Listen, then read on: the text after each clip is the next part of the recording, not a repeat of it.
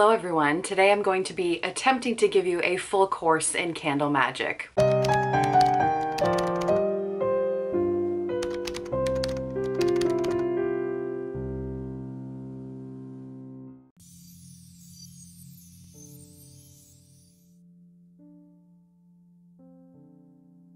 What is candle magic? Candle magic is a type of sympathetic magic, often found in witchcraft practices, though there are many types of spirituality that incorporate a little bit of candle magic. You'll see this in a lot of religious traditions or folk magic. You may even see this in more new age spirituality circles. Candle magic is definitely something that is practiced by many people in many different traditions. Also, as a side note, as I'm filming this, the sun is like peeking in and out of the clouds right now, so you're probably going to see a little bit of sun reflection throughout this video. Apologize for the lighting, just bear with me. So candle magic is a type of sympathetic magic. What does sympathetic magic mean? It is basically this idea that like attracts like. You have physical correspondences that represent your desires, your intentions, and that helps to take your internal desires out into the physical world for manifestation. So you are setting a stage with physical correspondences that align to whatever it is that you personally internally desire, and through those physical associations,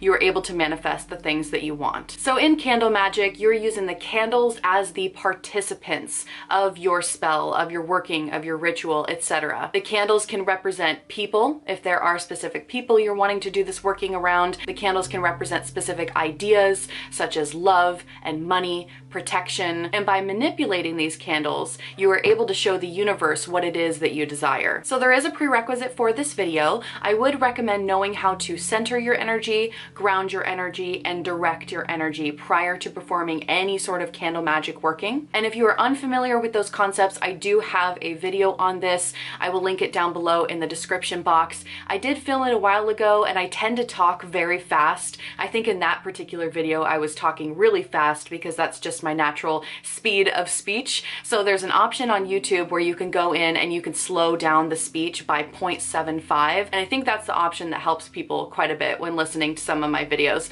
You guys, I try to talk slow. I try so hard, but I am a fast talker and I'm working on it. So you're gonna need to know how to center, ground, and direct your energy because this is energy work. Candle magic does involve energy work. If you take a candle and you light it and you sit it in front of you and then you do no energy work whatsoever, chances are that it is not going to manifest anything for you. Maybe something random will magically happen for you, but most likely if you're not doing any energy work behind it, you're not going to have your desires manifest in the way that you want them to manifest. So the energy work that goes behind candle magic is very important, and you definitely need to know how to work with your own energy.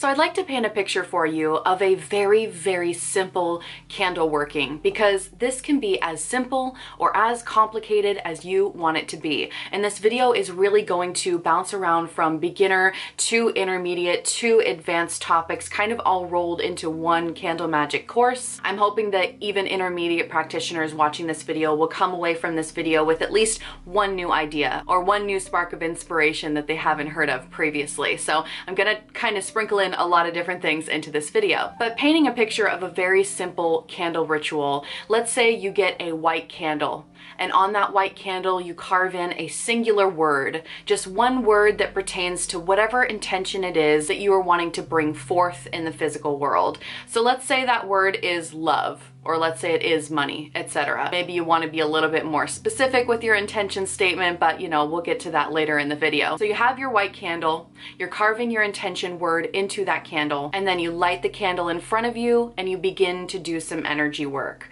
So you start by centering your energy, grounding your energy, and then directing your energy into the candle, carrying your intention. And at this point, you are imagining what it's going to be like when that spell manifests. So you are going to visualize your intention as if it is something that's already happened. So if you want a new job, there's a particular job that you're doing a candle magic spell for, you would visualize yourself already working at that job as if they had already hired you and as if you were already working there. You are going to visualize what it feels like. You're going to visualize what it looks looks like, maybe visualizing some of your coworkers around you, really filling yourself up with the excitement of having that job. And then after some time of visualizing your intention coming true, you would just let the candle burn down to completion, and there you have it. That is a very, very simple candle magic spell, and you really don't have to do anything more than that. However, if you want to spice it up, if you want to get a lot more precise, you want to bring in some more intermediate concepts into your candle magic routines, that is what this video is for. So again, I just want to start this video by saying that it doesn't have to be complicated. You can literally sit down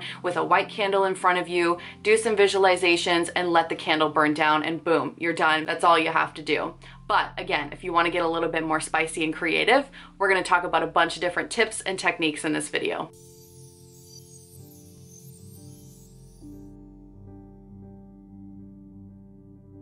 For me, candle magic starts really with the timing of your spell. Now, this is a personal opinion. Not everybody does this, of course. If you need to do a spell right now, then you do that spell right now. There are times where it's an emergency. I need to do a ritual right now because I need to interfere with something that is a very, very time-sensitive manner. So I definitely want to preface this with that if you need to do a spell, then you do a spell anytime that you want. However, if you do have the luxury of incorporating some timing, planetary timing or seasonal timing, anything like that into your spell, in my experience, it's going to make it a lot more effective.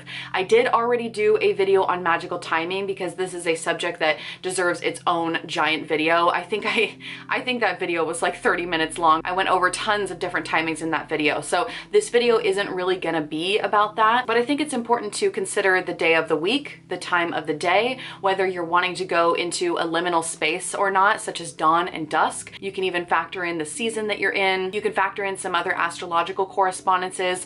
If there's a particular planet you're wanting to work with, or a zodiac sign, let's say the sun is in Scorpio, which it is today at the time of filming this, that energy of the sun being in Scorpio is going to lend a certain flavor to the spell work if I want it to. So I definitely encourage you getting into planetary days and planetary hours at the minimum. Again, not everybody does this, but I have noticed a drastically increased amount of success when I started incorporating planetary timing into my spell work. So I can say myself, yes, it does matter. Yes, it does make a difference. Again, if you want more information about that, go check out that other video I did about magical timings, and it goes over all of that in great depth. But I had to put a note of that here in this video just to at least properly set the stage that you want to be considering the timing of your spell and making sure all of the energies of the universe are kind of in alignment with what you're trying to go for.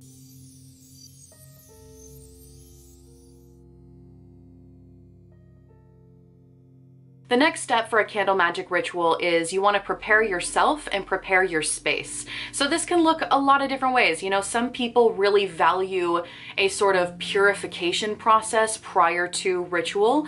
Some people don't care. So it's going to be up to you. When it comes to preparing your space, you might want to consider cleansing your space. You can do this with a very simple smoke cleanse. So you can light up some incense or light up some herbs, get a smoke stick, whatever it is, and then walk around your room, just kind of smoke cleansing the space. And you can even use herbs that correspond to the actual intention of your spell if you really want to prepare the room for a specific environment for this spell to take place. But you really just want to think about wiping away the old, clearing out any old stagnant energies, because you don't want any of that flowing into your candle magic working. The burning of incense or aromatic herbs or resins is a practice of great antiquity. There is an ancient belief in some cultures that the smoke from incense carries the practitioner's prayers up to God. Now, of course, you don't have to believe in God, but the idea is nice to ponder about, right? Having the incense carry your prayers, your thoughts, your manifestations up into the cosmos to whatever sort of higher power you believe in. Although, again, you don't have to. This is coming from a former atheist, so you can believe in whatever you want. If you don't particularly like smoke, if you have pets that are maybe sensitive to that smoke, because yes, you definitely want to be cautious what you're burning if you have dogs and cats, just to make sure it's not toxic for them. You can use bells or chimes or sound. Sound is a great way to energetically clear the space. So if you have one of those old bells that you thrifted from the thrift store, feel free to go around the room and ring it. A lot of different traditions will have a lot of different ceremonies around sound, so they will ring a bell a specific specific number of times to symbolize a particular energy that they're either wanting to get rid of or an energy that they're wanting to bring into their space. You can play some binaural beats that end up bringing in a certain type of energy, whatever you want to do. The topic of sound is so vast. Some people really like to use shamanic drumming as well, although I think that's more to get you into an altered state of consciousness and more of a trance state rather than like cleansing out and clearing your space. But again, get creative. You're really just clearing out that old stagnant energy. And as you prepare your space, you're also going to want to consider preparing yourself for the ritual. This really depends if you're a little bit more of a ceremonial practitioner or a folk practitioner, what style you may end up going with. Some people, especially people that are a little bit more into ceremonial magic, really value this idea of purifying yourself prior to doing any sort of working or ritual or spell, whatever it is. Some folk practitioners may disagree with that and say, hell no, I don't care about purifying myself. I will say I've done candle magic rituals both ways, and if I am taking the time to prepare myself beforehand and to purify myself, and we'll talk about purification in a second, I do find that it is a lot easier for me to bring my energy into the ritual to be very precise, and I do typically see a better outcome when I am preparing my space and preparing myself before the ritual even begins than when I don't. However, there are certain times where, again, going back to that scenario of it's an emergency, I need to do a candle ritual right now. I don't have time to prepare my space or to energetically cleanse myself and purify myself, etc. And those spells can still be just as powerful. So again, personal preference, it's just something that you might want to consider beforehand. One of my favorite ways to purify, and really I don't particularly care for the term purify, that is a whole rant that I will not discuss in this video, because it's not like we're trying to purify ourselves. I don't know, the word purity has a lot of connotations with it that I don't particularly care for, but I digress. Some of the ways to cleanse yourself and to get yourself energetically in the state to perform this candle magic ritual are the following. You can take a ritual bath. This is something that is very popular among many different magicians and witches and practitioners of all types. So a ritual bath is not the same as a regular bath. You know, a regular bath, you're climbing in the bath and you are scrubbing down your body trying to get clean. You're cleaning off all the physical dirt. That is something that you already want to have done prior to this whole purification process. You want to come in, you know, physically clean. A ritual bath is more like a spiritual and energetic bath. So if you are getting into the bathtub, you are soaking in a mixture of herbs. Maybe you've got crystals around you that pertain to the type of energy that you're wanting to embody. You can throw in some rosemary into the bath, some eucalyptus, some rose petals, some plantain. I mean, do your research on your herbal allies and really choose herbs that correspond to either purifying yourself and cleansing yourself, or that correspond to the intention of your spell so that you can get in the right state of mind. And while you're in the bath, you're allowing the energetic properties of all of those herbs and the crystals around you and other correspondences to seep into your body. So what I like to do is I visualize everything seeping into the core of my being, breaking up any energetic blockages that may be in my body. And then when I get out of the bath and rinse the bathtub, I turn on the shower and I do a quick little rinse off, you know, because there's herb pieces stuck on me and I want to rinse off. But I visualize all the energetic gunk and all the blockages that were in my body previously draining down the drain, going down my body and down into the drain. And then when I step out of the shower after my ritual bath, I feel energetically clean. I don't feel like I have any blockages in my body anymore, and I could really focus my intention and my energy where it needs to go for this candle magic ritual. If you don't particularly care for baths, or if you don't have a bathtub, you can do all of this in the shower as well. You can create a little shower steamer for yourself, put a bunch of herbs in like a pouch, and then hang it over your shower head, or put it like at the base of your shower, and then just take a shower with the herbs, doing the same sort of visualization techniques. As part of the purification process, some people like to fast beforehand, so they will do a brief period of fasting before the candle magic ritual. And it doesn't necessarily have to be fasting or abstaining from food. It can be a different type of fasting or abstination. You can abstain from technology for a period of time. If you're a smoker, you can abstain from smoking, you can abstain from alcohol, from caffeine, or even heavy carbs. But it is really this ritual sacrifice, this idea of sacrificing something or abstaining from something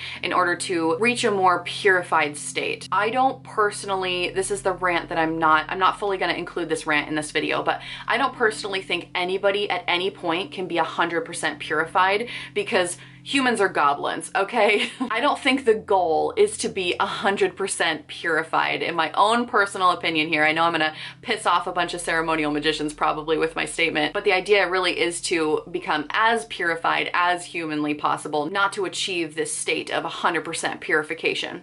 Some people like to do the lesser banishing ritual as a form of purification prior to any sort of ritual. So if you don't like to do the bath or the shower, you don't want to do any fasting or abstaining from anything, you can do something like the lesser banishing ritual of the pentagram, the LBRP. You can do just a simple meditation where you start from the crown of your head and you work your way down, meditating on each point in your body, relaxing each point, visualizing any blockages being released and opened up and letting those go, giving those back to the earth so that the earth can recycle that energy. So many different types of meditations and ways to prepare yourself prior to a ritual. Once you have gone through some sort of cleansing process with your space and yourself, it is time to adorn yourself. Again, this is a little bit more of a ceremonial magic idea, so if you're more of a folk practitioner or an eclectic witch or something, you may not vibe with this, and that's totally fine. Some people really enjoy wearing specific robes or specific jewelry in their ritual. Some people prefer to do candle magic rituals completely in the nude. I think this is a very like old school Wiccan perspective, and I think there's a couple other traditions that do this as well. Some people only do it in the nude. Some people only wear purple robes. Some people only wear a snake ring on their finger. Okay, so this is something that you're gonna have to do further research on to figure out what works best for you, but I like to think of all of these ideas as psychological triggers because I'm very much into psychology. If you have a purple robe that you only wear during a candle magic ritual, every single time you wear that purple robe, it is going to become easier and easier to get into that right state of mind and to perform a ritual to direct your energy in the way that you want it to go. And you can bring in color correspondences here as well. I mean, purple is the color of spirituality, of psychic abilities, of beyond. Or if you want to wear a blue robe, blue is very much about the mind, the intellect, the mental space and intelligence. So play with your color correspondences, pick an outfit that feels good to you, or go in the nude. You know, you figure that out for yourself. I have certain types of jewelry that I put on for very specific rituals. So if I'm doing a love working, I have certain jewelry that I put on. If I'm doing a protection working, I have a certain, you know, outfit and jewelry that I put on. So I think it's really important to play with those psychological triggers and really create a system that works best for you.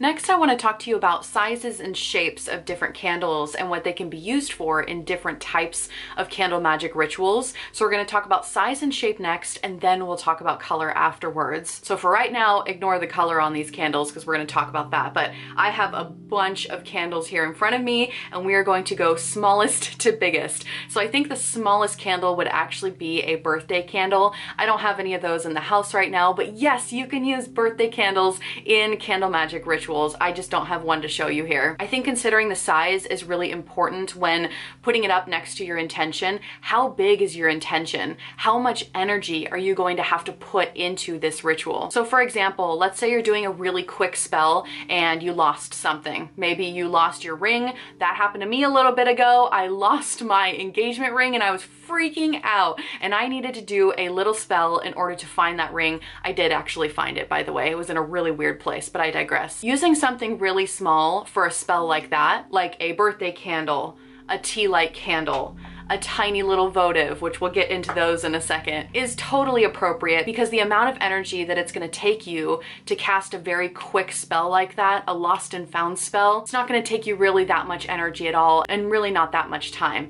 In comparison to if you were to cast a self-love spell, let's say that this is a huge, massive theme of you continuously working on loving yourself because that's something that you struggle with, or it's part of your shadow workings or whatever it is. This is going to take a lot more energy and a lot more effort in this ritual. And it's probably something that is gonna last a really long time. I mean, to do a self-love spell, let's say you struggle with self-love your entire life. Logically speaking, if you sit down and do one little candle spell, do you think that's gonna magically fix your self-love issues? Probably not. Speaking from my own personal experience here, it's probably something that you're gonna wanna do a little bit each day for a really long period period of time in order to manifest the self-love that you want. And this isn't me trying to give tough love right now. This is me trying to be realistic that bigger themes in your life or bigger intentions that require more movement are going to require candles that can burn a lot longer. So like for a self-love spell, I would go for a big fat pillar candle because this is something that I want to be burning over days, weeks, months, for a really, really long time. So considering size, I do think it's important because obviously the bigger the candle, the longer the burn time and the more time you have to put your energy into that spell. I can already hear a comment right now that I want to address and get this out of the way. Yes, I do believe that really powerful spells can happen with a very small candle such as a tea light or even a birthday candle. What I'm trying to say is that the size of the candle doesn't matter as much as how much energy you're actually putting into the spell, because you want to make sure that the amount of energy that you're putting into this spell matches the size of your intention. I know someone somewhere is going to comment, well, I did a super powerful spell with just a tea light candle. And yes, that is absolutely possible. I'm not saying that that's not possible. What I'm getting at here is that it's important to consider how much energy is necessary to put into this spell to receive what it is that you desire. So anyways, starting with a birthday candle, you can obviously use that for quick magic. It's great in a pinch. Love birthday candles. The next size up would be a little tea light candle like this. And I don't know why people don't use tea light candles more often. I think they're fabulous and so underrated. It's very, very easy to take some oil that pertains to your intention and just anoint the top of your tea light candle. You can do a little incantation as you say this, light the tea light candle, and meditate as you stare into the flame. So something that I like to do, I love to use tea lights as a concentration aid. So if I'm about to sit down and do some divination, let's say I'm going to do some scrying, or I'm working with my tarot cards, or maybe I have some oracle cards that I want to do, whatever, or even if I'm talking to a spirit or a deity, whatever, I want to do some divination and I want some sort of concentration aid. Tea lights are great for this. What you do is you just anoint the tea light with some sort of divination oil, prophecy oil, an oil that has been made for enhancing psychic abilities or psychic sight or something like that. You can make your own oils. We're going to talk about oils later in this video, so we'll get to that. But I light the tea light up, I set it on my desk, and then I just focus into the flame. I stare into the flame as I meditate, allow myself to go into an altered state of consciousness, and I let that oil and the tea light do its thing. And I let that light guide me as I pull my tarot cards or my oracle cards or whatever it is that I'm doing. So tea light candles are great. They're also great for quick magic, just like birthday candles. So if you've got a quick spell that you want to do, these are great for on the go. You can take them in a little travel altar as well. So if you're not at home and you want to do some magic wherever you are, bring a tea light candle with you, and that's really all you need to do a really effective candle magic ritual. So then we move up in size and we've got votive candles. These are candles that are not surrounded by a shell. So as you can see with this tea light candle, it's surrounded by a shell. So you don't really need a candle holder for this. You can burn it just as is. With votive candles, you do need a candle holder because there's nothing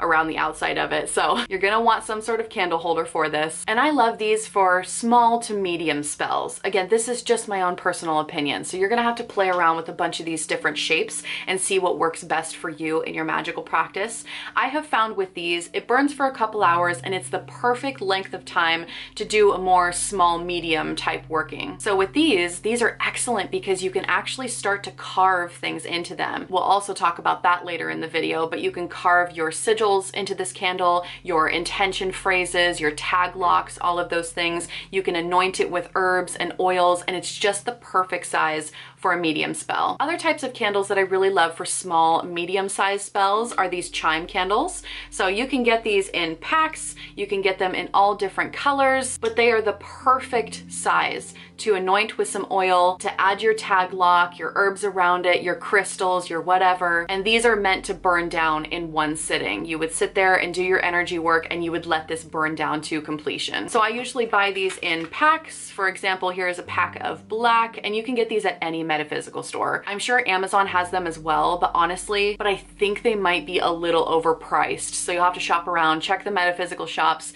in your area to see if they have little packs of chime candles, because these are so great. I have a bunch of different colors on hand at all times. These are probably the candles that I have the most of because they're so versatile and I can just grab them, do my spell, and be done with it. Next, we have pillar candles. So this one's been burned a little bit already with some herbs left over in the top. I tried to grab a new one for you, but I guess I don't have any new ones right now. So pillar candles are great for big, large workings that you want to have this burn and do energy work with over the course of, like I said, days, weeks, months. This candle is gonna take a long time to burn. I wanna take a moment to talk about snuffing your candle versus blowing it out versus letting it burn down fully, etc. Because once you get into these really big candles, most likely you're not gonna let this burn until completion, right? This is gonna take forever to burn down, and depending on what the material of the candle is, it's gonna take even longer sometimes. Some people believe that you should never blow out a candle, that you should always snuff it out. So let's say you're doing a spell and you're using a big candle like this, you're lighting it up and you're letting it burn for about an hour a day, and then you want to burn it for the next day for an hour, and the next day, and the next day, until the candle eventually burns down to nothing. Some people say you should never blow it out because you're blowing away your intention, you're blowing away the magic, etc. This, I feel like, is a total personal preference. Some people recommend getting a candle snuffer. So if this is something that's of a concern for you, get yourself a little candle snuffer, and then what you do is you light up your pillar candle, you do your energy work, you let it burn for about an hour, and then you snuff out the flame, and then the next day you light it up again, etc., and you keep continuing on. I have mixed feelings about this. First of all, I don't think I've ever had a candle magic working not work because I blew the candle out instead of snuffing it. So that for me is kind of like, sometimes I snuff it out, sometimes I blow it out, sometimes I scream it out. If I'm doing a baneful working and I want a lot of like aggressive energy in that working, I will scream at my candle until it blows out. So, you know, get creative with how you want to blow out your candles. But yeah, I think it's a personal preference whether you like to snuff out your candles or blow out your candles, but I did want to at least mention that in this video. So I have one of these pillar candles for self-love. It's in the other room right now, and it is something that has lasted me like 3 months now. It has lasted a really, really long time. And what's great is that you can carve so much stuff into these candles. A bunch of different intention phrases, some sigils, you can adorn it with herbs, etc. And then you can just have this as a more permanent piece to your magical practice and just burn this candle whenever you want to work on self-love, or whenever you want to work on passion, or maybe you build a really big protection candle. This would be an excellent candle to use for a protection magic working, because protection is something that you always want, right? It's not a quick spell. You don't want it to pitter out really fast. You want to be protected for a really long time. So building a protection candle like this where you can light it in those moments where you want extra protection is a really great idea, especially because the work is already done. You already have your sigil and your herbs all up on here. All you have to do is light your candle for that day. So it is very low effort. I feel like it's more energy to start up a pillar candle, but less energy to maintain it over time. And then we have taper candles. So these candles are really long and slim. These are, again, candles that you can carve an intention phrase or an intention word into. These ones are a little bit too slim to carve sigils into though. I don't use these very often for actual candle magic because the surface area is just not good for carving stuff in. That's just a me thing. But what I do like to use these taper candles for is for my altar, or when I'm working with spirits, deities, you know, spirit guides, whoever it is that you're working with. These candles are great to put on altars or to create some sort of ambiance in the space that you're in. When I talk about the chessboard later in this video, when we start to dip into a little bit of intermediate advanced concepts, I'm going to talk about the chessboard. And when I talk about that, I'll come back to taper candles and what I really like to use them for. But I did want to at least mention these. These are great altar candles and great for just creating some sort of ambiance. Now let's move on to fancier candles. So the next candle I want to talk about is a beeswax candle. It's actually a pretty big one. I do have shorter beeswax candles, but what's really cool about beeswax candles is that you can unroll them.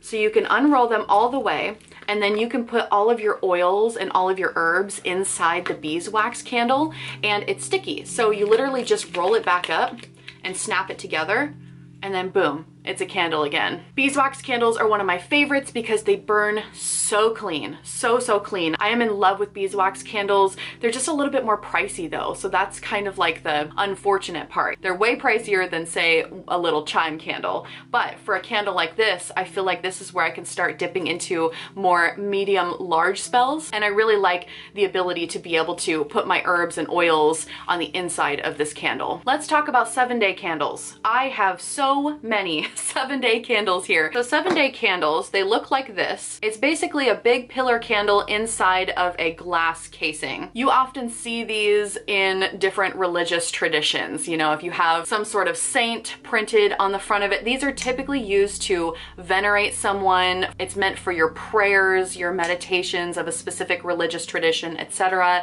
And they're known as 7-day candles because these candles are meant to burn over a 7-day period. But you don't necessarily have to use these 7-day candles just for veneration or whatever other religious tradition you are part of. You can use them in candle magic routines. So I'll show you a couple ways that you can do this. The first way is very easy. You can create a sigil and put it on the front of your 7-day candle like this. This is one of my lucky candles. I did this for good luck for myself. So every time I want a little sprinkling of good luck, I just light this up and let it burn for about, I don't know, 30 minutes to an hour or something like that. And every single time I have done this, this is my most successful luck spell I've ever done. Every single time I do this, something lucky happens within the next 24 hours. So it's really kind of exciting. I definitely recommend you creating some sort of lucky candle for yourself, because who doesn't need little sprinkles of luck in their day? So you can write a sigil on the outside. Again, we'll talk about sigils and oils and all that stuff later in this video. So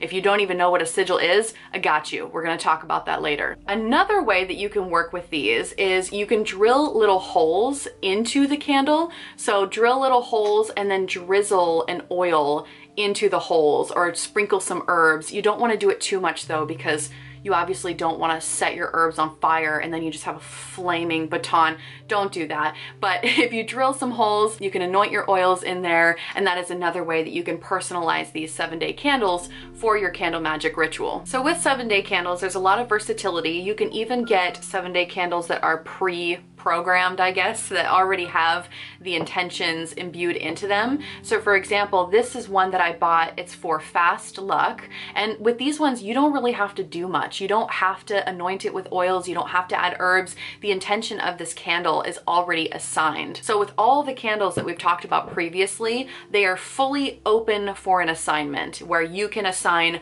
whatever intention you want onto those candles.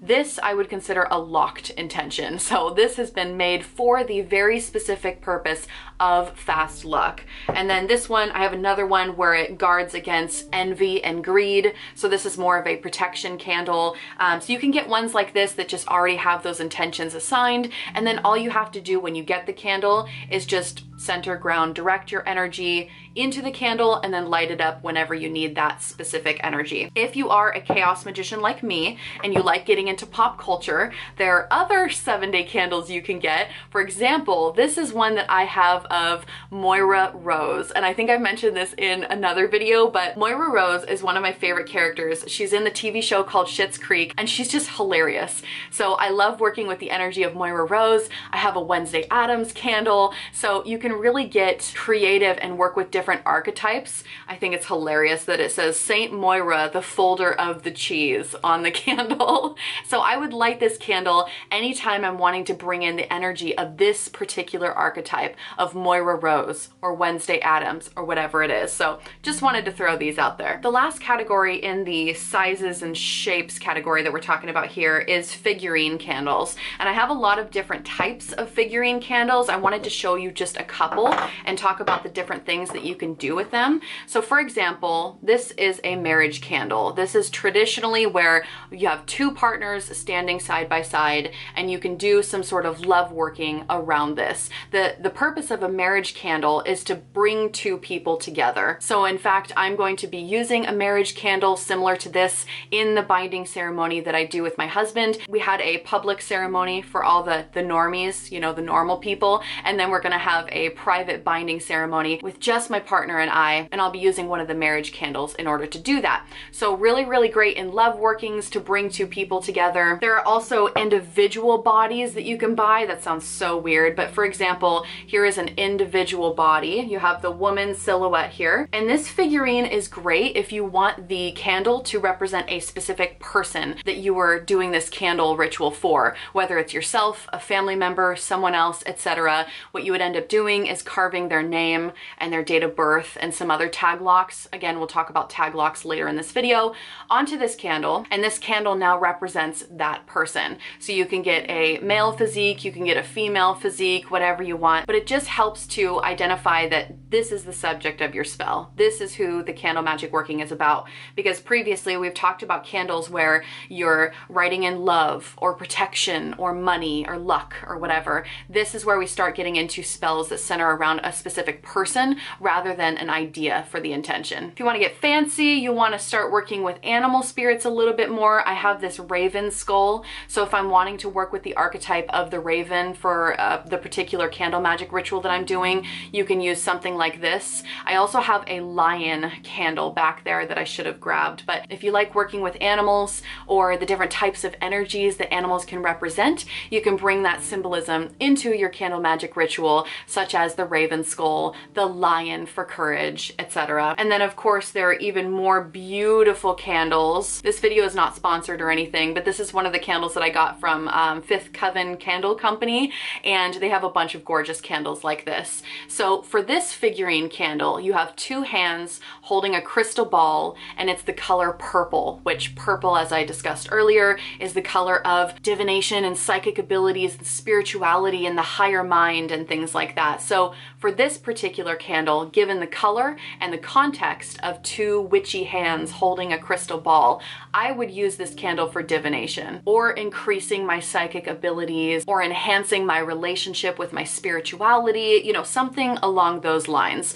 So again, the figurine part of it just adds additional correspondence to whatever your intention is for the spell. And the last figurine candle that I want to show here is a skull. I have a bunch of different skull candles. Let's see, the wick is kind of, there we go. I love using skulls when it comes to mind work, like psychological work. So if you're wanting to kick a bad habit, if you're wanting to rewire your brain, or maybe you want to do a spell to get into someone else's mind, anything that has to do with the mind and the mental space, I'm going to be using a skull for. You can also use skulls for ancestral work. A human skull can tie you to your lineage and your culture. I did do a video a long time ago. I'm going to link this one as well. I'm just going to be linking a ton of videos, you guys. I did a video on skulls, keys, and mirrors in witchcraft. So I will link that video down below in the description box if you want to hear a little bit more about skulls and what I use them for in my craft. But skull candles in particular, any sort of mind spell, you can carve your intention into the skull and let it burn. This is a huge candle and it's going to take a long time to burn. So I would definitely use this for a working where I want to continue doing it for days, weeks, months, etc.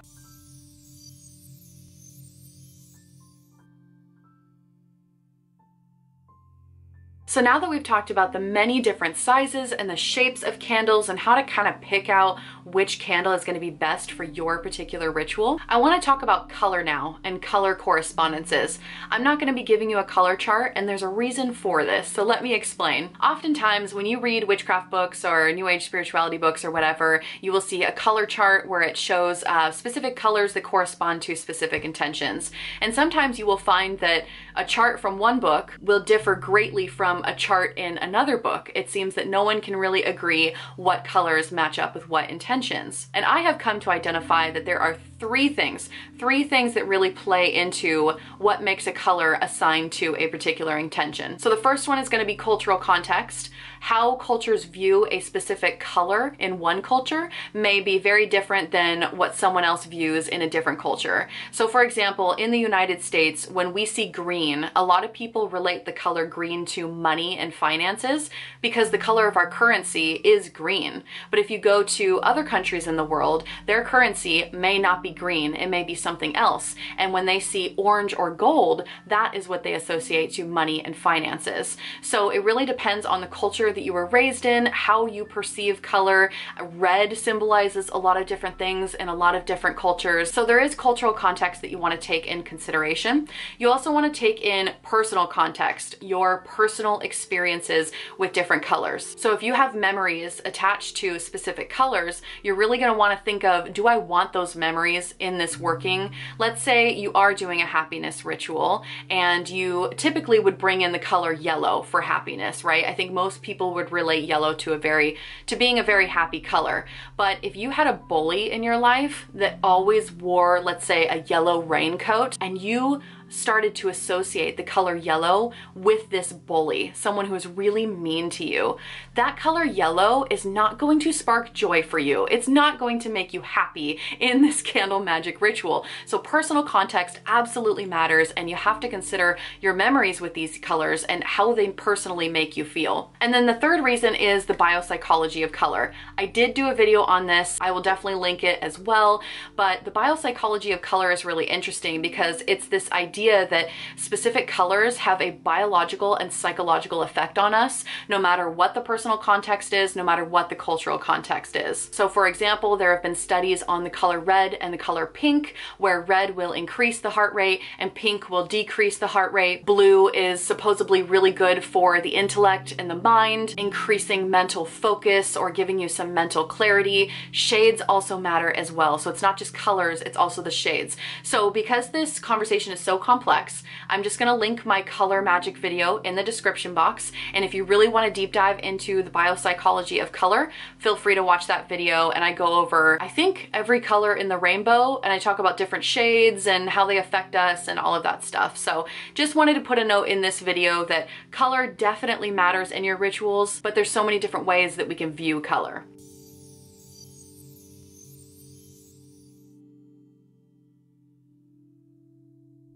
So now that we've talked about what candle magic is, you have prepared your space, you have prepared yourself, you have picked the perfect candle, you have considered color correspondences.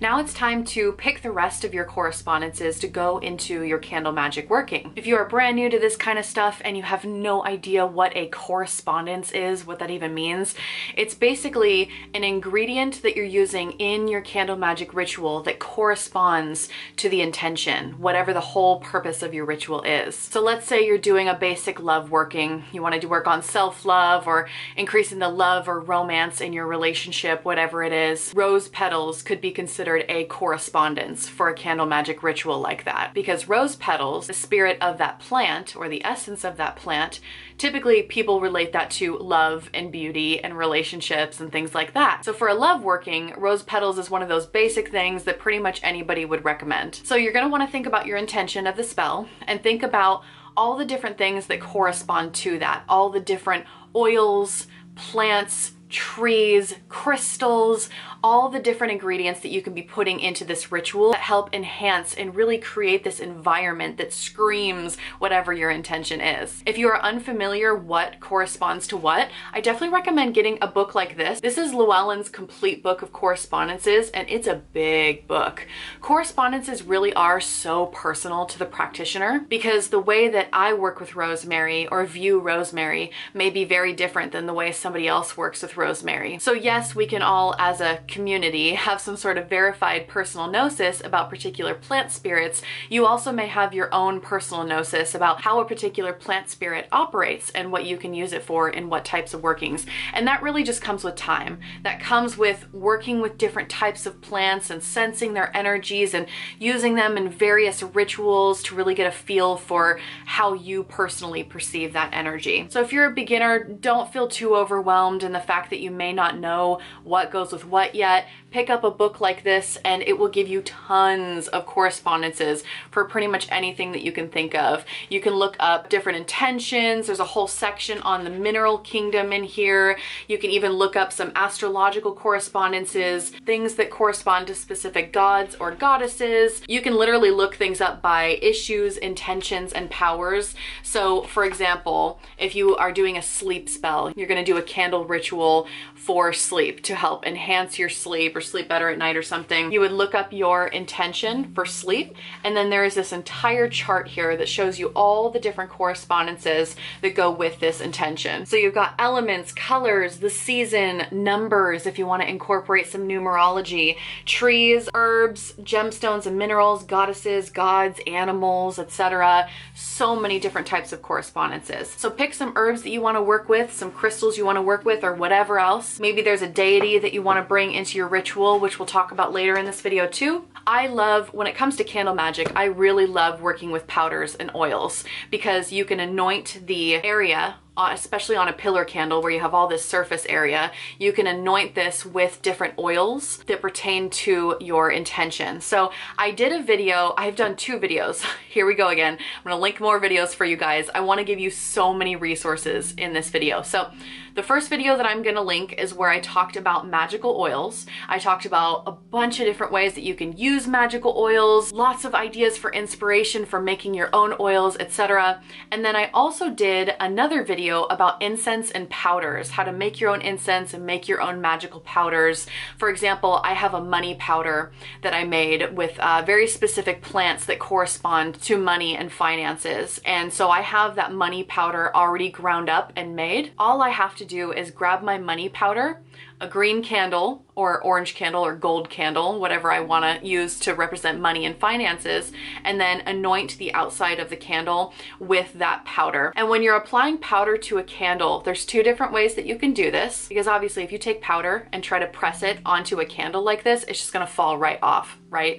So there's 2 methods that you can use here. You can take a lighter and you can slowly burn part of the candle so it melts a little bit, and then you can press the powder into the side of the candle, and then you just kind of work your way all the way around, and then eventually you have your whole powder on the outside of the candle. The second method is you can mix your powder with just a little bit of oil, whatever oil works for you. Sometimes I'll just use a basic olive oil, or I'll use a magical oil that was imbued with a specific intention.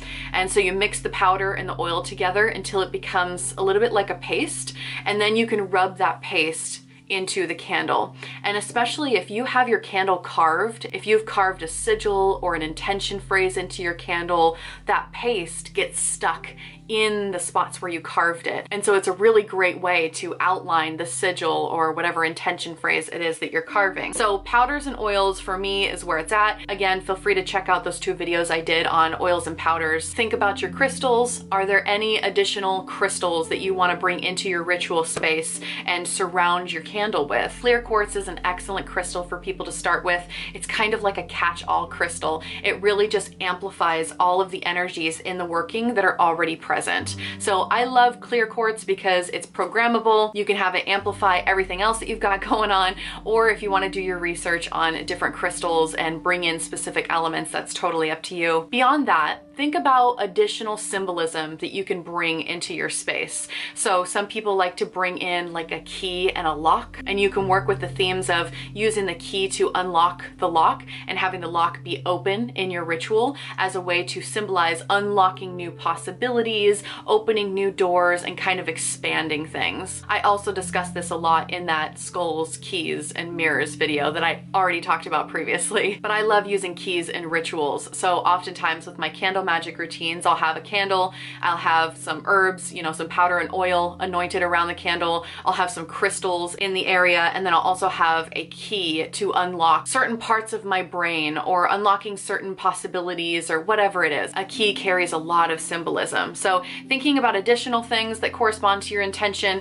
you can also bring in poppets. So this is my poppet. She represents me in a candle magic working, or really any working that I'm doing. I do have a video on poppets as well. Bring in a poppet to represent some sort of focal point, to represent whoever the subject is. So let's say you have a candle and you don't necessarily want the candle to represent the person, you want the candle to represent the idea, the intention of love, money, luck, protection, etc. But you also want something in the ritual space that represents the person that you're wanting to direct this energy towards. So you can have a poppet that either represents yourself, or maybe if you have a different subject, if it's a family member, a friend, you know, whoever it is. But bringing in poppets into the space are really complementary when you have candles that are assigned to ideas and energies, but you still want a subject present. And then of course you're going to want to consider the candle holder, depending on what type of candle you have. If you're using a votive candle, you're going to want a little candle holder. Some people just grab any old candle holder. Some people are really particular about their candle holders.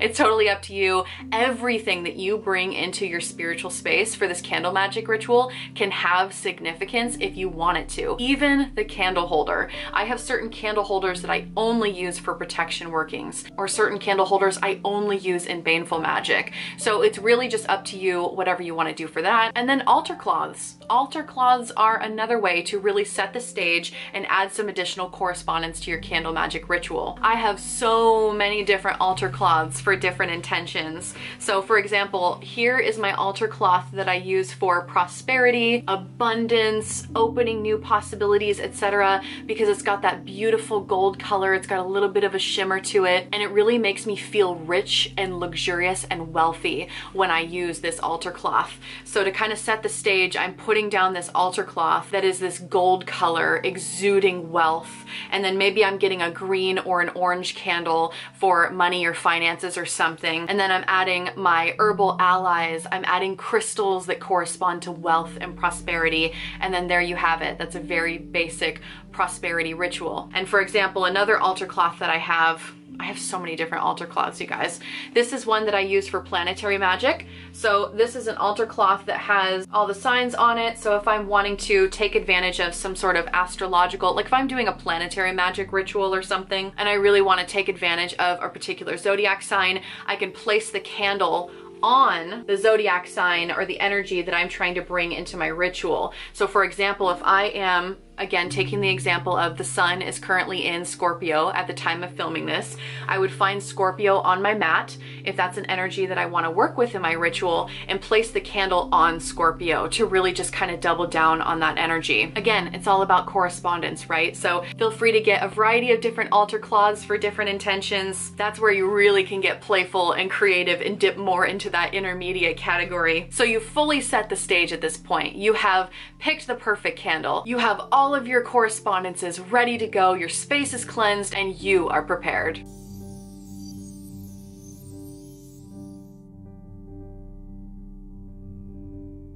This video would not be complete if I didn't at least briefly mention how to write your intentions, and also how to make sigils, of course. So let's start with intentions. When you are sitting down to write an intention, you want to write it as if it is something that you already have. So let's say you're doing a candle magic spell for home protection. Instead of writing something along the lines of, I want my house to be protected, you would change the wording and you would write, my house is protected. You're writing those intention statements as if it's something that you already have. This is just basic spellcasting 101 type stuff, of course. So most people watching this video are already going to have knowledge of this, but I just wanted to briefly touch on it. Magic also takes the path of least resistance. So you really want to be careful with your wording. For example, let's say you're doing a spell because you want to lose 10 pounds or something. Just using this as an example. Because magic takes the path of least resistance, you may find that your spell manifests in a way that you did not want it to manifest. So if you want to lose 10 pounds, the universe may give you the flu, and then you're throwing up for a week, and then at the end of the week, sure, you've lost 10 pounds. Is it a healthy 10 pounds? No. Was it a pleasant experience? Absolutely not. So you have to be really careful with your wording, because it's not just about you losing 10 pounds, it's about how you're losing that 10 pounds. So if I'm writing some sort of fitness goals for myself, I always try to include the word healthy in the statement, or in the intention statement. So say I do want to lose 10 pounds or something, I would say something along the lines of, I have healthily lost 10 pounds within whatever sort of time frame it is that you're looking for. Or maybe you don't want to focus on the losing weight aspect and you really just want to be a healthy 160 pounds, let's say. You could say something along the lines of, I weigh a healthy 160 pounds, because we want to focus on the healthy part, right? Not the unhealthy part. I think it's also really helpful to add some sort of time frame into this. So yeah, sure, you could say, I want a Ferrari or whatever if you want a really nice fancy car. But if you don't attach any sort of time statement to it within 3 months or within 6 months, within a year, etc., the universe may not give that to you until 10 years into the future. If you're okay with that, then that's fine. But I encourage you to add some sort of timestamp to your intention statements and be realistic about it too. The bigger the spell, the more pieces have to fall into place, and generally the longer it's gonna take, because there's so many different pieces that have to shift in order to get what you desire. So if it is something really big, you're doing this candle magic ritual for something huge and life-changing, it is gonna take a little bit of time. So you're gonna have to be realistic about that. Versus a quick birthday candle spell to find my lost ring, you know, that's something that I can have a 24-hour turnaround time with. So you've hopefully got your intention statement of what it is that you're hoping to achieve or what you desire out of this candle magic ritual, and you can potentially write it on a piece of paper and slide that underneath the candle. And as the candle burns down towards your intention paper, so are your manifestations being released out into the universe. You can write your intention on that piece of paper, and then when the candle gets down to maybe here or so, you can take that piece of paper out and burn it with the candle. Or you can take your intention phrase and really boil it down to one word or just a few words and carve it into your candle. And this is kind of where we get into sigils as well. So if you're not familiar with what sigils are symbols used for a magical purpose. So you take an intention phrase and you end up converting that intention phrase into an image, which you then implant into your subconscious mind. So that way the sigil can manifest subconsciously throughout your day without you even consciously thinking about it. I will also link my sigil video in the description box. There's a whole process to creating sigils, charging sigils, and activating sigils. So again, if you're not familiar with that concept, that is way too long to explore in this video. But you can create a sigil with your intention phrase and carve it into the candle. And now we're finally ready to prepare the candle to really get the ritual going. I know that we're very, very far along in this video, but really none of this should take too long. Once you already have this knowledge in the back of your mind, you're going to be able to make all these decisions very quickly. You're going to be able to quickly decide what candle you want, what herbs you want and crystals, throw a candle magic spell together fairly fast and efficiently. I promise it shouldn't take this long in real life.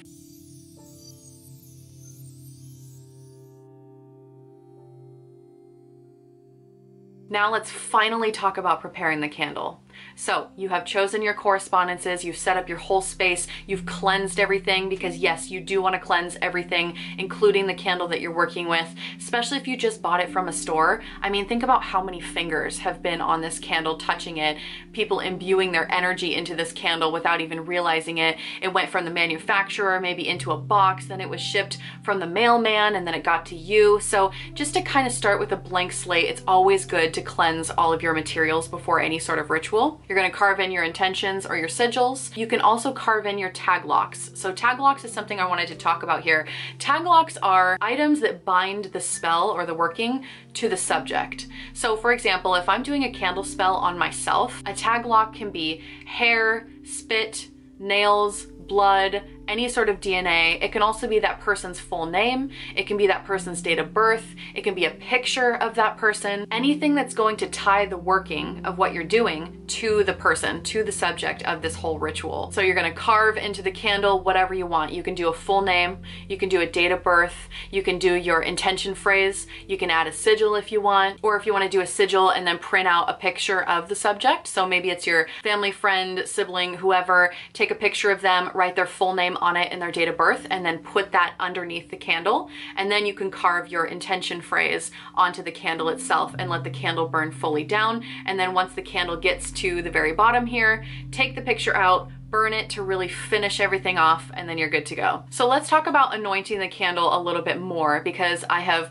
previously talked about powders and oils in this video, and when it comes to anointing the candle, people have a lot of opinions about this. Some people say that when you anoint a candle, I'm actually going to use a taper to demonstrate this. Some people say that if you want to bring in energy towards you, you would anoint from the top to the bottom. Essentially, the bottom represents you and this represents the universe. So you would be bringing it down towards you if you want to bring something to you, and vice versa. If you want to push something away from you and get rid of something, you would anoint from the bottom to the top, pushing it away from you. Some people have opinions that it's the exact opposite, and some people say that this is towards and this is away. So at the end of the day, I don't personally think it matters that much. What matters is your own system and you being consistent with what you personally believe. Whether you think this is towards or away doesn't necessarily matter, but you need to figure out what makes sense in your own mind and then be consistent with that across all of your candle magic rituals. Another way that you can anoint this candle is if you want to create separation. Here's another little intermediate tip for you. But if you have some oils and you want to anoint your candle with a specific oil and you want to create friction or separation, you would take your candle like this and you would twist in opposite directions, moving outwards towards the ends of the candles, and then you have the whole candle anointed with your oil. But think about breaking something apart and creating friction. You're starting in the middle and you're breaking it apart. You're creating that friction as you anoint this candle with your intention. So this is where we get into charging the candle with whatever your intention is for the ritual, because you're not just preparing the candle by slapping some herbs on it, you know, drizzling an oil, putting a crystal next to it. You are taking the time to charge this candle with your intention as you prepare it and get it ready for the actual ritual. So again, if you want to cause friction, you want to break something apart, the way that you anoint a candle can be really helpful in charging this candle with whatever it is that you're hoping to do. Maybe you also want to add a salt circle around your candle to protect your working. Salt is excellent for protection. You know, there's so many different ways that you can prepare your candle and get it ready for ritual. And again, it's all about layering those correspondences, layering on different correspondences to create the exact energy that it is that you're going for. I will put a little note here. I do see a lot of people just trying to throw in as many correspondences as they possibly can. They've got like 50,000 different things going on in a ritual. I really try to limit my correspondences down to maybe 5 to 7 elements at the max. You know, 3 is really nice. 5 is great. 7 is, it's getting to be a little bit too much. Because think about, if you have so many different things in your candle magic ritual, you have so many different types of energy going all different ways. It can be really chaotic and hard to control. So if you can really hone in and pick the top 5 to 7 correspondences for your candle magic ritual, you can really hone in the energy a lot more. Sometimes less is more. You do not have to have 10 to 20 to 30 different correspondences in a ritual unless you really want to. Unless you want to, there are some more advanced techniques. Again, when I talk about the chessboard later in this video, that does require a lot more correspondences, but that is a technique for more advanced practitioners who are used to handling different types of energy and directing things where they need to go. For a beginner, I think it's best to just work with your top 3 correspondences or your top 5 to 7. Try not to make it too overwhelming so that the energy of the spell isn't chaotic and you can streamline it towards exactly what you want. So now you're ready to light the candle and actually begin the ritual.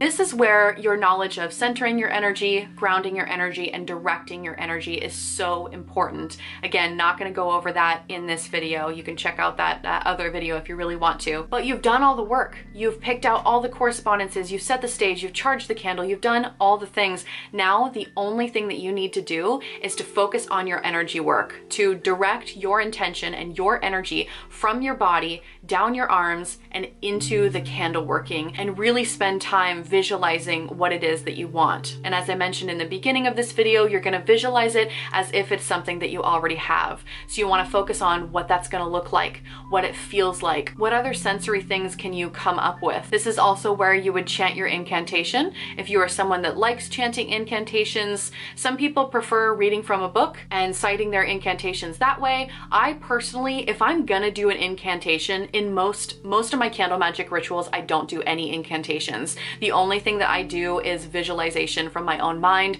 of seeing what it is that I want. But if I do an incantation, it's something that I've memorized beforehand, because for me, there's nothing worse than preparing a whole candle magic ritual and then having to read from a book and taking my focus completely away from what it is that I'm actually doing in order to read something. And I know other people feel very differently, and some people love reading from a book. For me, it takes me completely out of my element, and I have to focus on reading the words, and I don't feel connected to the words at all. So if you are gonna say an incantation, I highly recommend memorizing it beforehand. That way you can really be in the moment, you can feel the emotions, you can raise the energy, and you're saying this chant over and over without a second thought, because it's already in your head, you've already got it memorized. If memorization is not your thing and reading an incantation is not your thing, you don't have to say anything at all. You do not have to chant over your candle unless you want to. Some people like to wake their working up. So if you've got everything charged and ready to go, you're sitting down in front of your candle, you're directing your energy. Some people will wake it up by clapping. They will clap over their working or rub their hands and get some friction going before they put their hands over their working, just to kind of wake things up and to really raise the energy of the environment. Because it's really important that as you are directing your energy, that you're also raising energy, which is what I talk about in that other video. And then there you have it. You can spend some time burning your intention papers, meditating as the candle burns down fully. There are some additional techniques that I will include in the next section, but that's basically all you need to do during this period of the ritual, is just directing and raising your energy.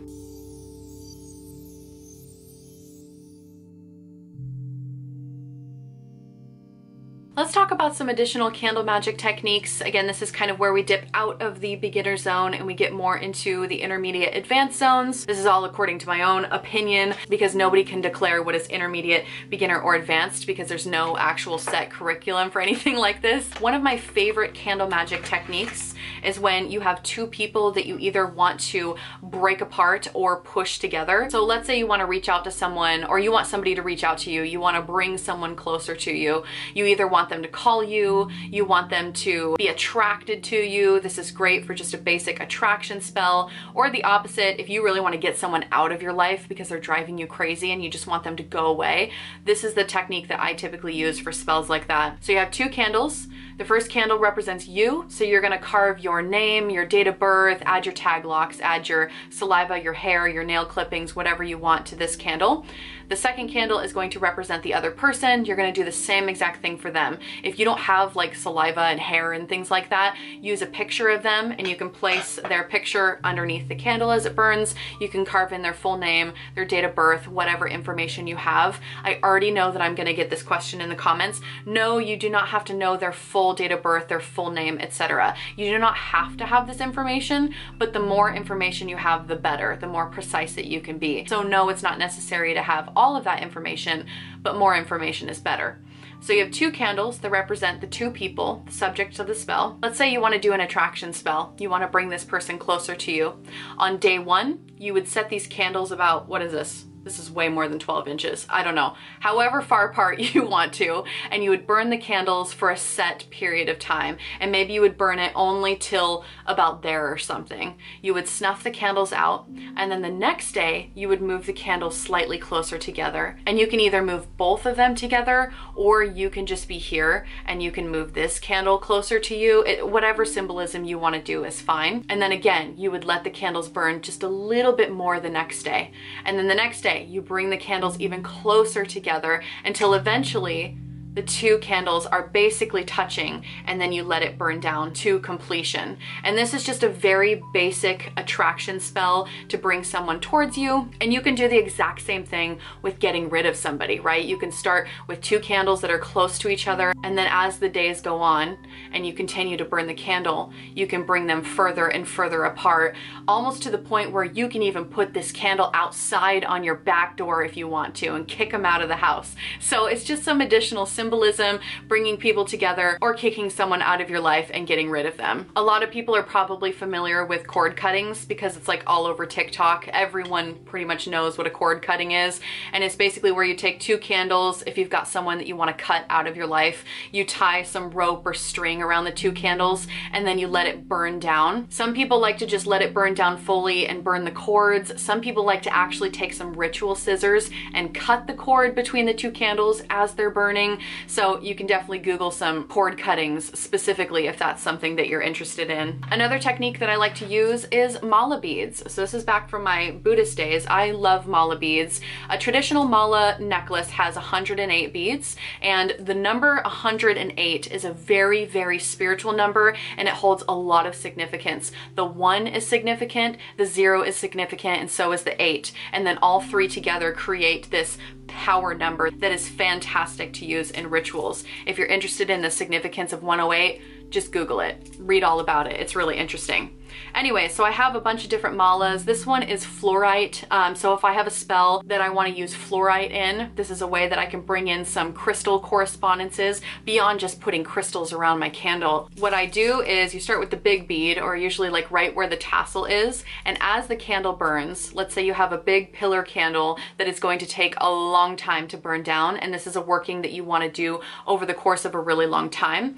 Every day that I light the candle, I would sit and chant my intention, my mantra, whatever it is that you're doing in that moment, 108 times. Yes, 108 times. This is probably one of the most effective candle magic rituals I have ever done in my life. So I definitely swear by this, but you take your mala beads and you go bead by bead, chanting your intention, your phrase, whatever it is, and you literally work through every single bead until you've returned back to the beginning, and then you can extinguish your candle, and then the next day you do the same thing. So that's one of my favorite techniques. Yes, it is a lot of work, but is it effective? Absolutely, especially for big spells that need a lot of power, a lot of oomph, a lot of movement. I love using mala beads. The next technique that I want to share with you is what I call the 4 pillars technique. This is something that I have developed myself. I didn't read it in any book anywhere, though I'm sure somebody else does this somewhere. So you need 5 candles total, and I'm not going to actually show you because I don't want to waste my candles, but I will explain it to you. You have 1 big candle in the center, like a pillar candle or something, and then you have 4 chime candles around it. So you have 1 in north, 1 in east, 1 in south, 1 in west. They don't actually represent the 4 directions. I'm just saying that so you can visually see where they go. So you have the big candle and you've got 4 smaller candles around it. And this 4 pillars technique is really, really great if you want to tackle a big problem from a bunch of different angles. So let's say you have a really complicated situation and there's a bunch of moving pieces. You're not really sure the best way to tackle a situation. Each pillar, each chime candle that you put in the corner represents a different aspect of that problem or whatever the intention is, what you're trying to change. And the big candle represents you or represents the situation, etc. So you've got big candle in the center that represents the subject, and then you've got the 4 chime candles around it that represent different aspects of that you really want to affect. So each chime candle has its own different herbal correspondences. You've got different powders, different oils on each candle because each one of these is almost like a mini spell. Again, this gets complicated because we're not in the beginner zone anymore. So what you do is you dress all 4 of these candles, tackling different areas of the situation. And on the first day, you move your big candle to the north position. Let's say it's next to the red candle, and you leave this big candle in the north position until this chime candle burns down fully. And then once it has burned down fully, the next day, you move your candle to the east position, to the next issue that you want to tackle, and you let it sit there until this chime candle burns down fully.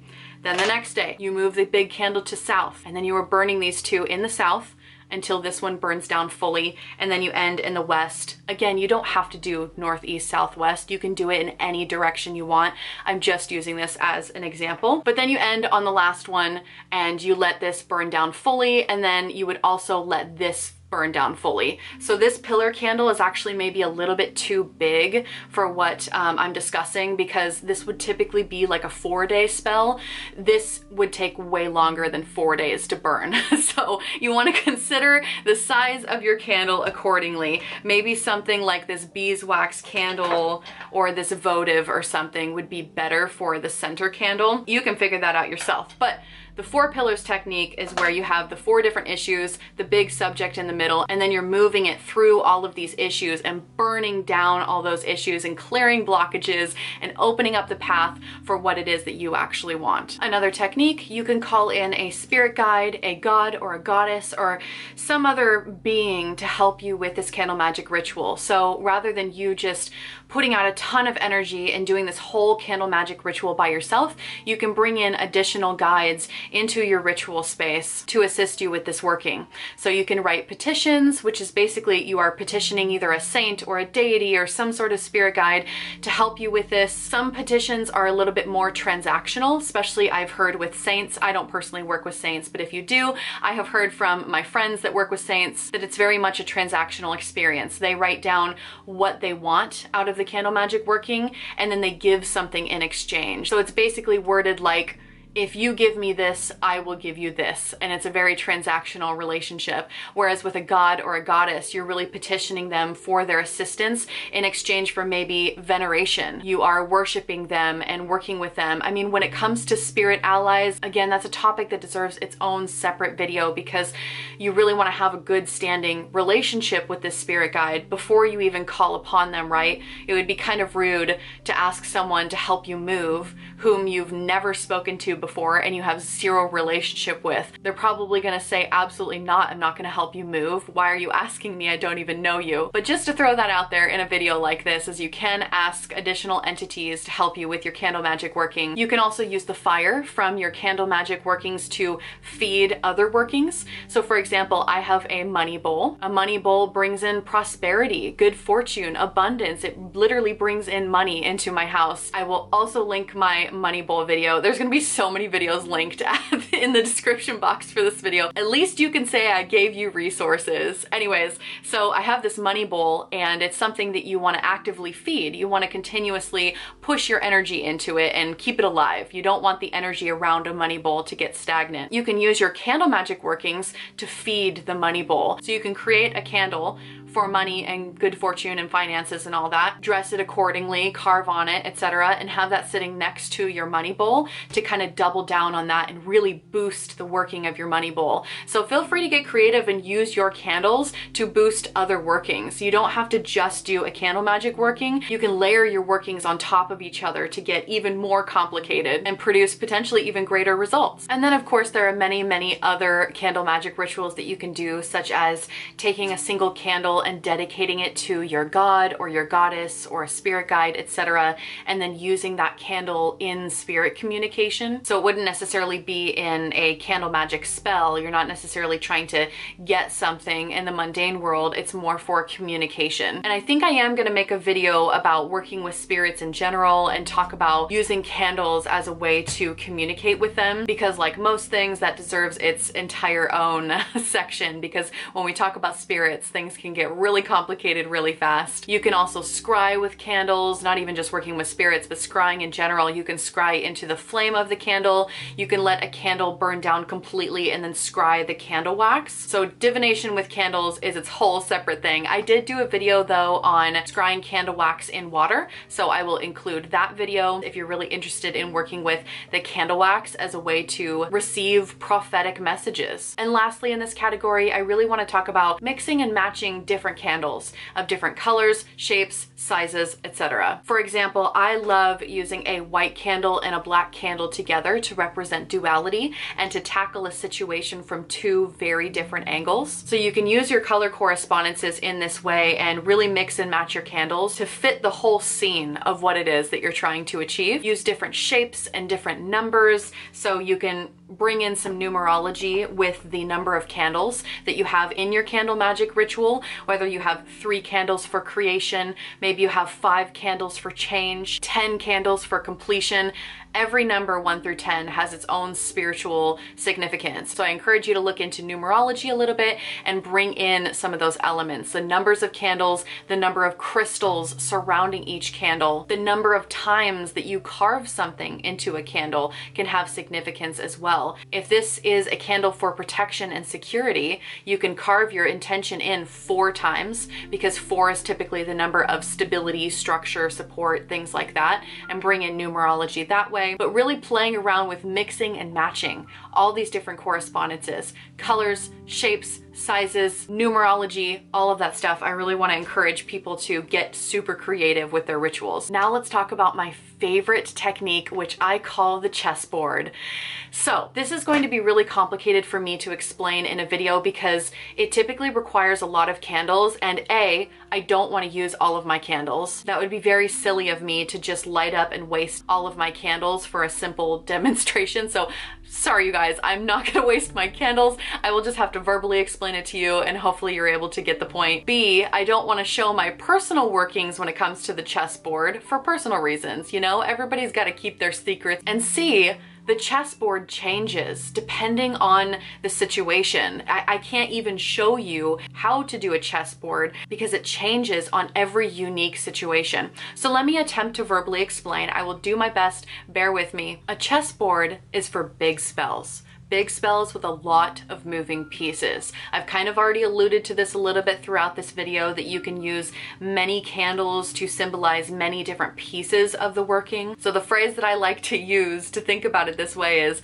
everyone else is playing checkers, but babe, I'm playing chess. So you would set up your whole scene with multiple different candles, arranging them in different shapes, using different colors and sizes, etc. As I mentioned in the point about mixing and matching, I call it a chessboard because by the time that you set up all these different candles, there's so much going on and you are instructing your pawns where to go. So let's say you have 9 candles and you arrange them in a V shape, and then you advance your V shape towards the goal. Let's say you have the goal on the right side and the V shape of the 9 candles on the left. The 9 represents something very specific. The shapes of the candles, the colors of the candles represent something specific. Every single candle on the chessboard is anointed with oils and powders that are specific to whatever that candle is representing, whatever subject that candle represents on the chessboard. And then you are arranging the candles in different shapes to also represent the situation. So whether you arrange your candles in a circle, whether you arrange it in a square. Squares for me typically relate to structure and support. It's very grounding energy.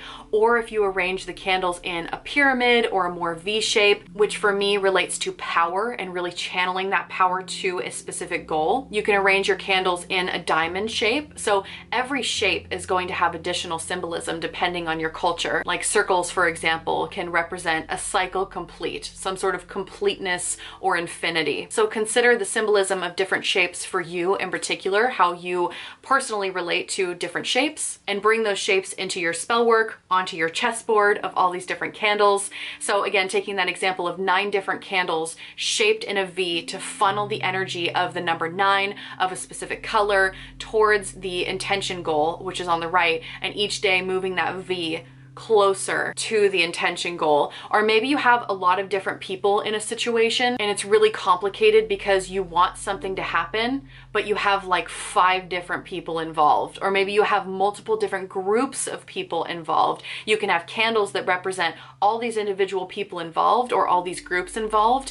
Add your tag locks to those candles and then arrange them accordingly on your chess piece. And over the next coming days or weeks, as you are burning down these candles, you are moving these candles across the chessboard to where you want them to go. So it's a lot of movement, it's a lot of shapes, it's a lot of numerology, it's just a lot going on. And again, I can't really show you what this looks like because, as I previously mentioned, I don't want to share my own personal workings because that's way too invasive, and the chessboard is going to look differently depending on your unique situation. So you are going to have to get really creative and look at your situation, look at all angles of it, everything that's interfering with it, and make a candle for each one of those things, and then look at the symbolism of other elements and put that all together into your own chessboard. Think of mastermind energy. Nobody should even tell you how to be your own mastermind in the first place. This is definitely something you'll have to figure out for yourself.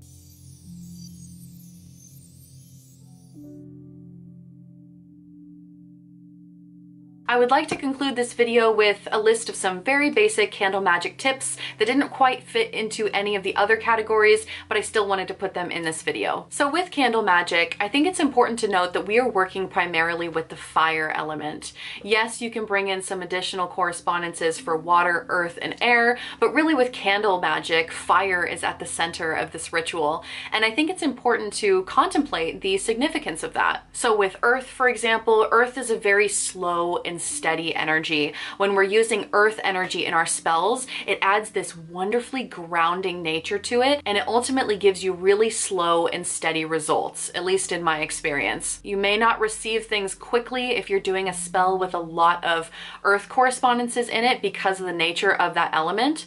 Versus fire, fire is very different. It's very quick, but it also burns out very quickly. So the fire element can really bring results to you very fast, but sometimes it's very unstable. So for quick magic, fire is an excellent element to use. But if you're wanting something more long-lasting and long-term, and you're using a candle, you're using the fire element in order to achieve this, you might want to bring in some additional correspondences that really ground that energy as well. So going back to our example of self-love, this is something that you want to bring into your life and that you want to keep in your life long-term. You don't want it to burn out quickly. Yes, the fire element can help bring it to you very quick, but you're going to want something to also ground that energy and make it stay in your life a lot longer. Build a good foundation. So I would bring in a lot more earth elements. I would bring in crystals. You can even use dirt in your rituals. Literally use dirt magic. I love dirt in spells. But just thinking about other elements that you can incorporate to really well balance your spell. So I just wanted to point that out, that though the fire element is great for quick results,